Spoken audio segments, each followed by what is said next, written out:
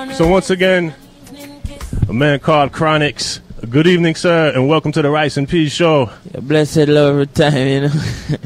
Show, yeah, it's a good show. From it name Rice and Peas, a good show, you know. Hey, you know why we call it Rice and Peas? Well, it's a Sunday, so. So, you know, you can't miss it. All right? I mean, Rastafari. Yeah, so, Chronixx, you're the man of the hour. Well, I don't like to be called man of the hour, nor man of the minute, nor man of the moment. You know what I mean? It's just really rule time and not any one man in particular, you know? So, I mean, if you're doing your work, you will surpass all the limitations of time and everything where, you know, come with time. Me's not really a time person. If you know what I mean. You're in it for the longevity. Yeah, man. Yeah. So, how you dealing with all the sudden exposure and success and everybody trying to check you right now? Because, you know, right now, when it comes to current music in Jamaica, you're really leading the field of what could be called a reggae music. You know what I mean?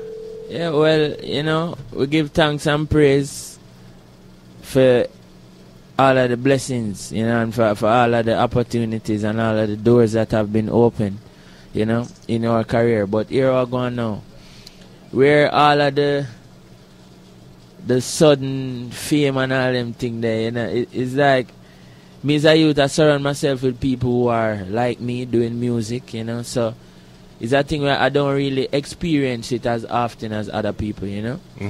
So it's just me and my family, them, me and my brother, them from the band, me and Kelly, and me and Barnes, me and Zion, me and Teflon, me and Shades. It's really, we live together, you know.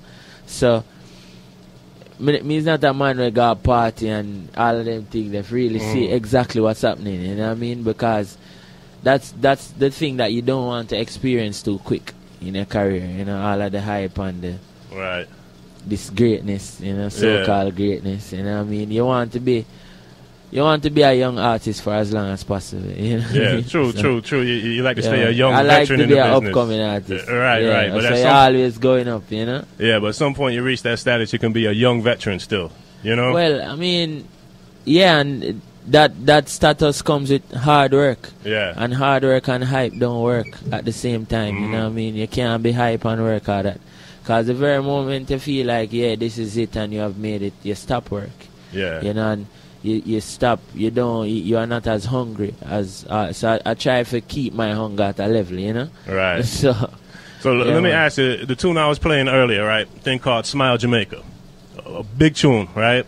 First time I heard it, I said, oh, man singing about a girl that he met, right?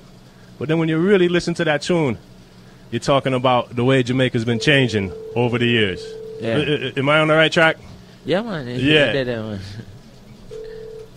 So talk about that, how you come up with these kind of topics and things, because it's not the normal, you know what I mean?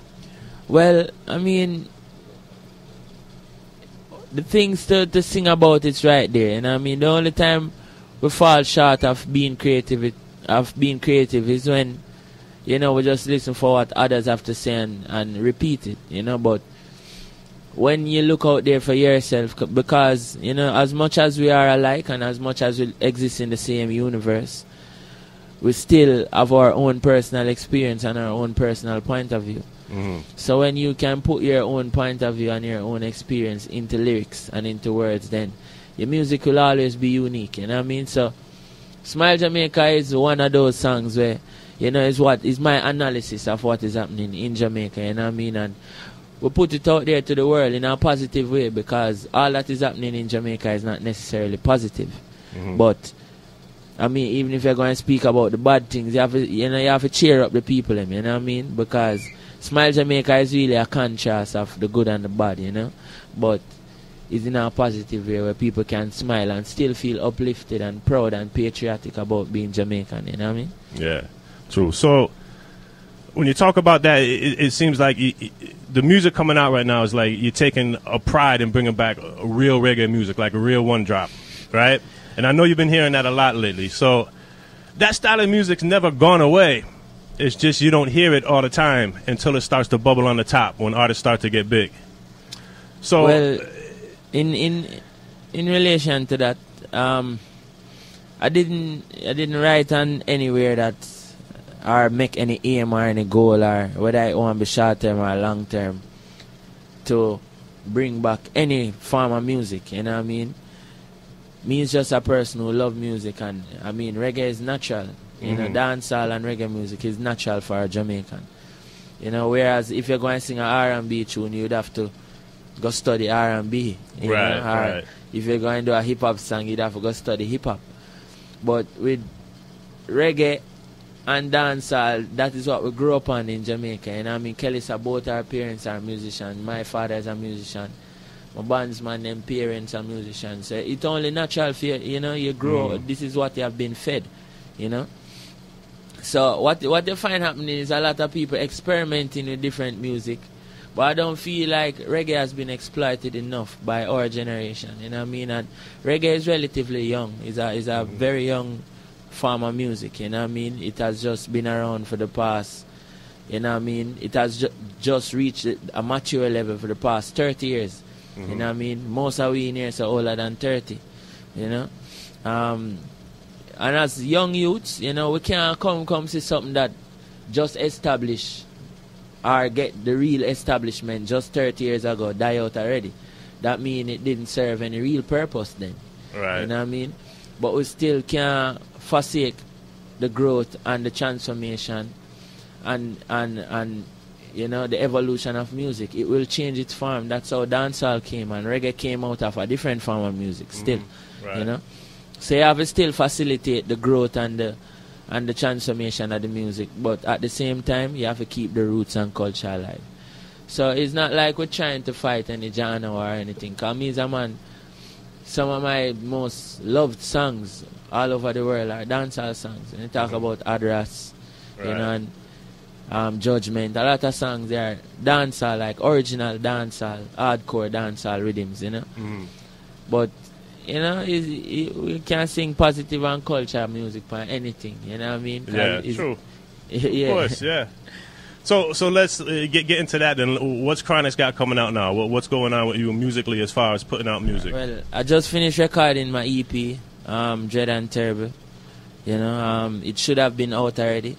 But, you know, me and the team, you know what I mean? Because we as a team, we're not signed to nobody and we're not on a deadline. We only have lifeline, so we can take as long as we want to do whatever, you know? Yeah. So, it should have been out already, and, you know what I mean? We promised the fans, so the only people that owe apologies, the people, the family and the supporters, you know? Yeah. So, it should have been out already, but we're holding it for certain reasons, you know, with planning and all of them things there. So, it is finished and ready, you know, but we are going to make it mature a little bit and go and cook some more, you know. Let it season a little bit. Yeah, you know, when your food cook, we still have that little small fire there under the pot still. Right, yeah. Because you want when it's out, it's hot, same, you know what I mean? So, the tour so far, is this your first time in the States? As far as touring? It is my first time in this side of the state performing. I just did a performance in California, Reggae on the River. I mean, that was my first time, and this is really my first tour, my first real performances in America. So, Reggae on the River, that's one of the big festivals they have out here. How was the reaction for that? Well, that was a blessed one, you know what I mean? Like, that is more like when you perform in Europe. Right, you know, when you perform East Coast, are mostly Jamaicans, you know, diaspora people, you know, mostly Caribbean people, but that was more like a European setting, you know. But I mean, everybody was there, cause you know California is a very diverse place. You know, everybody was there still, you know. And it was a great vibes, I must say. It was a very good vibe. Yeah. So tonight, the big show going on, a West Indian Social Club. Let the people know what you're coming with, because you know Hartford is what number 3 biggest West Indian community here in America. So you know the people coming out to see what you have tonight. What do you have in store? Well, we have the good music and nothing but the good music. I can't promise the people them nothing but some good music, you know what I mean? Because me's a musician, that's all I can make, that's all I can deliver, you know what I mean? I can't promise them no big entrance and no big nothing and no big nothing. Just, if it's real music you want though, this is the place to be, you know what I mean? So if you want all of the gimmicks and the hype that comes with having Chronixx here for the first time, well, you might be disappointed. But if some good music, if some good music you come for, that we can ensure. Sometimes you have to build up the hype to get the skeptic people to come out. And then when they come in, they can experience the real thing. You see what I'm saying? See? So you have to create some hype. But trust me, you're coming with the Zinc Fence band. So before I let you go out of here, we got to talk about the band. This is your official touring band? Well, we are not a touring band. We are Chronixx, you know. Okay, so this is Chronixx and Zinc Fence Redemption. I'm the lead singer. You know, Kelissa is a featured artist on this tour. Kelissa also have her band in Jamaica. This is how we do our thing, you know what I mean? Everybody have a family, everybody have a group, and it's so funny out in the world where a man will book one artist and him entourage, and him can't book an artist and him band. You know, like a man will book an artist and him bring him whole entourage and him alright.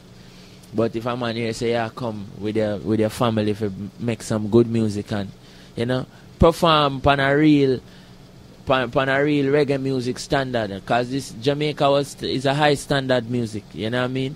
Reggae music is, when you look on a reggae backline and a rock backline and an R&B backline, the same instruments we use.